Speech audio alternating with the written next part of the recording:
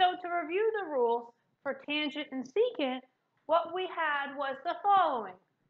If you have even powers of secant,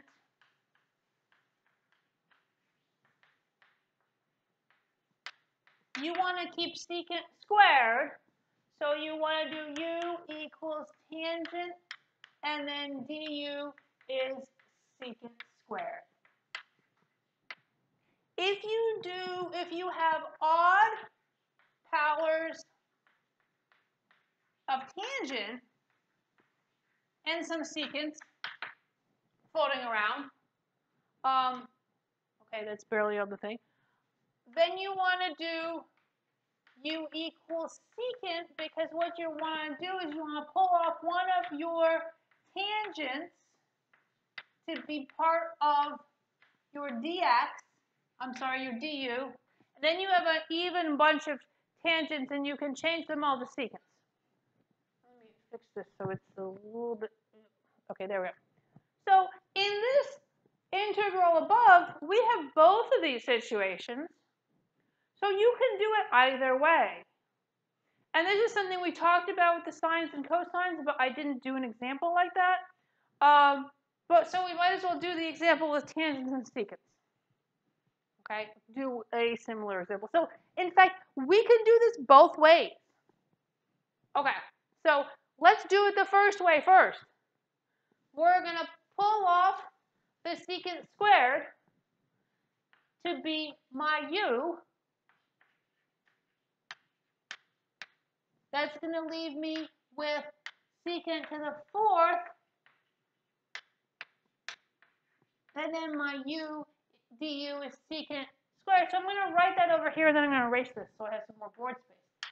U was going to be tangent, and then du,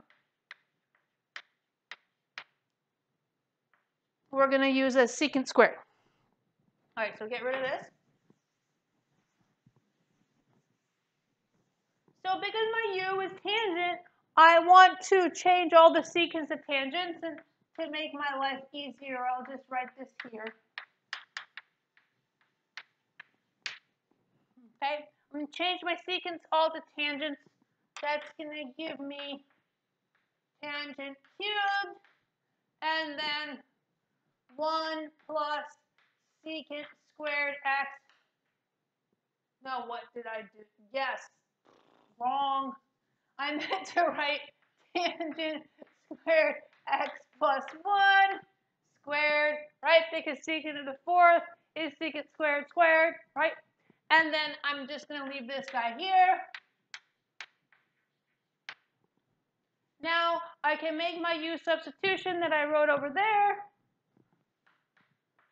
So I've got u cubed, u squared plus 1 squared du.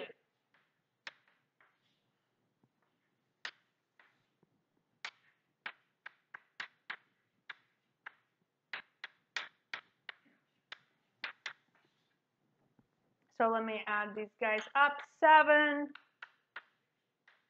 5, 3. And then integrate.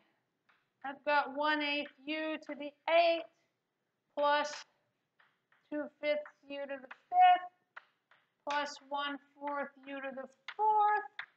And then putting in u equals tangent of x gives me tangent to the 8th and 2/5 tangent to the 5th plus 1/4 tangent to the 4th plus c. So there's my answer. Okay. So the point also of doing this example was, as I said, we can do it the other way as well. In other words, instead of making the substitution u equals tangent of x, we can make the substitution u equals secant of x, and then du is secant x tangent x. So let's go ahead and erase this bit.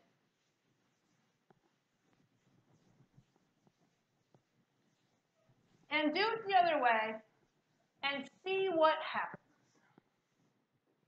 Okay, so I'm pulling off one secant and one tangent. So that's going to give me tangent squared x secant to the fifth x, and then I've got secant x tangent x dx. This guy, right? So what I want to do now, because I am using u equals secant, I want to change everything but this stuff into secants. So that means changing tangent squared. All right, so that's not too bad, right? Because that's just going to be secant squared minus 1. And then I have secant to the 5, and then I have my du. So when I make my substitution, I'm going to do u squared minus 1 times u to the 5 du.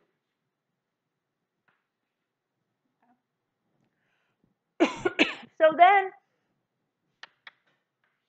we have u to the 7 minus u to the 5.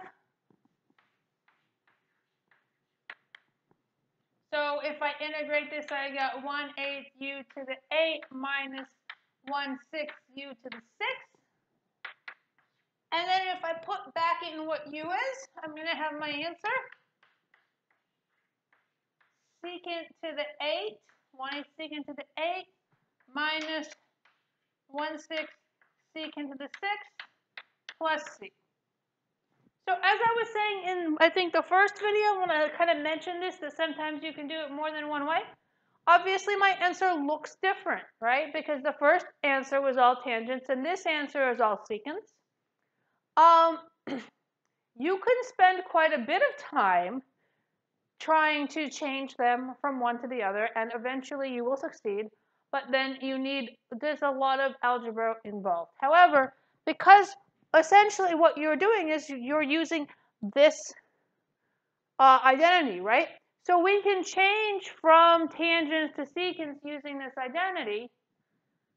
But if I want to change from secant to the 8th power into tangent to the 8th power, right, I'm going to have to be taking this whole thing to the 4th power. It's just going to be pretty ugly, right? So I'm never going to ask you to do that. But just sort of thinking about it, you can imagine, oh, well, that's going to work out somehow. And you could then show that those two expressions are the same up to a constant. There's going to be a difference of a constant. But up to a constant, they're the same.